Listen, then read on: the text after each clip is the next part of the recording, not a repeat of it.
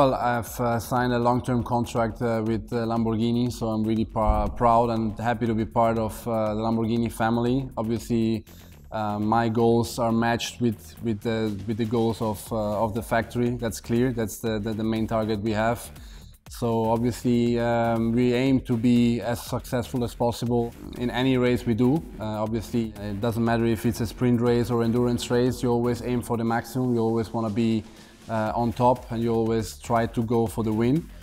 At the end of the day, what counts and what matters are the results and the championships and titles that you can get home at the end of the year. So we both, me and Lamborghini, we aim high, and that's our goal to reach as many of them and as high as possible. Yeah, obviously being successful in the GT world, but not only in motorsports in general, requires a lot of work and dedication and preparation, and it's a result of all those things put together and over a distance of time. Obviously, it's not like you start today and you win tomorrow. It's basically you start today, you work really hard, you go through highs and lows, and then if everything works out really well, everybody has to do his job at the top level, because it's not just the car or not just the driver, it's the team, the car, the driver.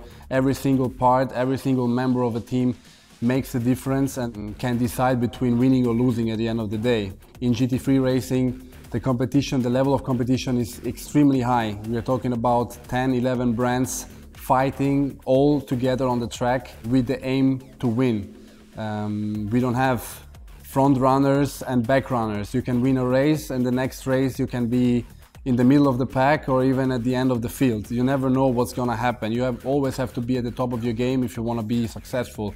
That's what makes GT racing so tough, but at the same time so nice for us, because we want to be at the top level. And we're really proud of that, and for me personally, it's a challenge every day to be at the top of my game, and I really like this. The most fun part of racing is winning, because motorsport is fun and we all love what we're doing, but if we don't win, or if it goes bad, or if we don't achieve what we want to achieve, and if we don't perform in the way we would like to perform for several reasons, it can be the opposite of fun. It can be really tough and exhausting. So obviously the best part of motorsport, and obviously the most fun part is the success and having the chance to do what we love to do, which is winning. Obviously, you spend a lot of time with your team, and you become family. You start talking about not only racing, but you start talking about all kind of things. We have a lot of fun. It's definitely an important factor to know that you're within a family, that you're in a team where you feel comfortable, because otherwise it would be even worse in those bad days. I think that the personal connection between the team members is a crucial thing in motorsport, and we really try to have a good atmosphere within the team. We have a lot of fun. We do a lot of jokes, and we know exactly when it's the moment to be serious and when it's the moment to have fun all together, which is obviously really important. Well, I think the best day was, for me personally, Daytona 2018.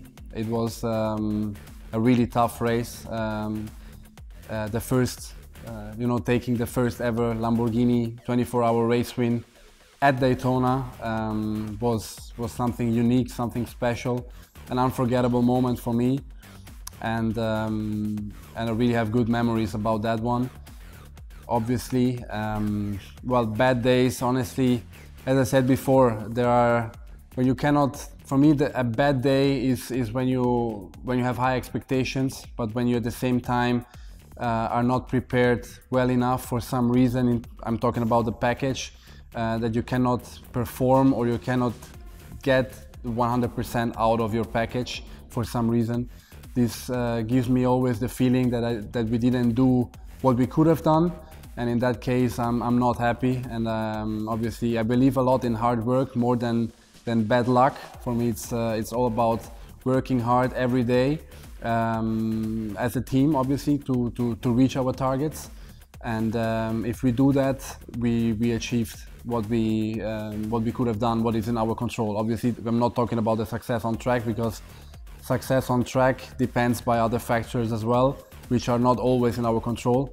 But we have to focus on those factors that we can control, and if we do the maximum there, then we've done our job in the best possible way. And obviously, if for some reason we cannot do that, then we haven't performed at our best, and then I would rate that as a bad day.